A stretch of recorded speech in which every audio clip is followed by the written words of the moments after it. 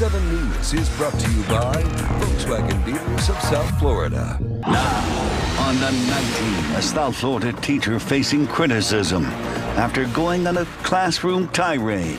If you don't like it, get the out of my class. Simple as that. It's a night team exclusive.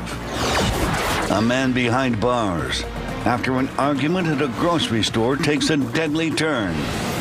A teen in trouble with the law, accused of shooting his younger cousin while playing with a loaded gun. Rollover wreck, a mother hit and a driver trapped when an SUV loses control. She's had 10-foot-tall hedges for decades, but now the city says they have to be cut way back.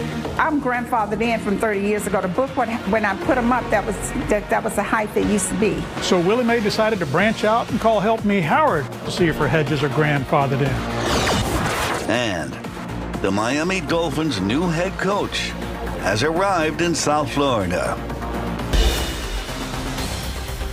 New at 10 and on Just One Station tonight, unwanted guests and packing by police. But tonight, many in the group are back on Miami Beach, and neighbors are not happy about it.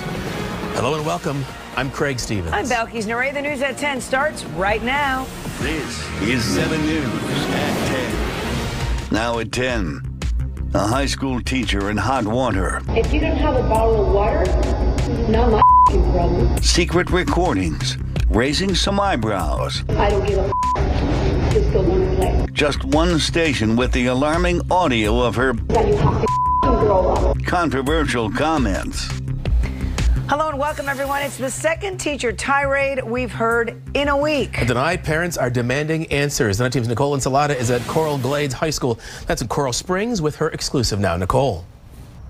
Well, Craig, you know, this mom that we spoke to said she's not only concerned about the language that was used in the classroom, but also what she calls the aggressive tone this teacher took.